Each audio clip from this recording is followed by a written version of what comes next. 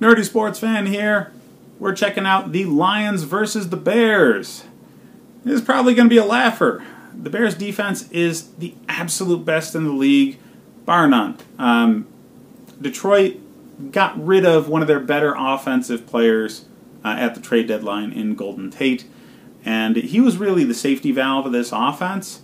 So Matt Stafford, without that, and with an inconsistent running game, mostly because of offensive play calling, I would expect him to be running scared pretty early.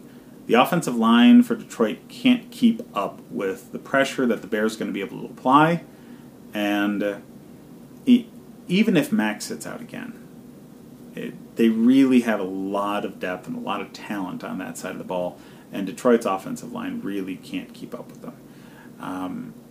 Again, Golden Tate's gone, so who's receiving on this team that you're really scared of from the Bears' perspective?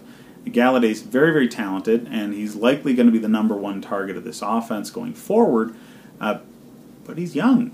He doesn't really run routes extremely well, so he can't manipulate the defensive secondary the way a veteran receiver like Tate would have been able to.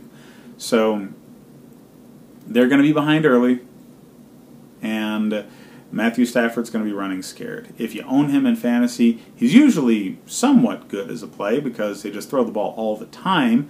But in this one, it's probably going to be running away from defenders and some interceptions and a lot of sacks. So I would avoid Matthew Stafford as a play.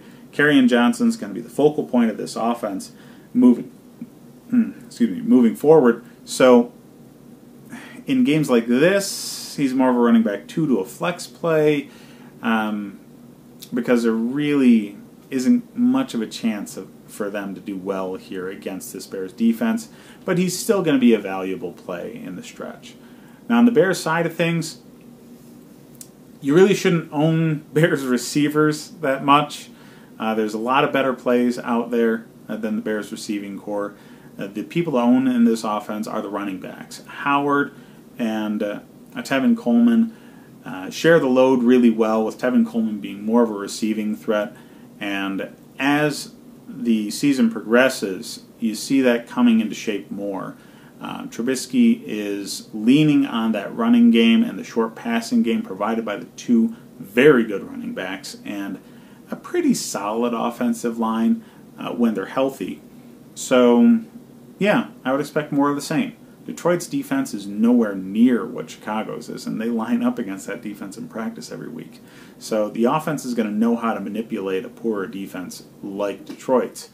And Tevin Coleman and Howard are the focal points for that.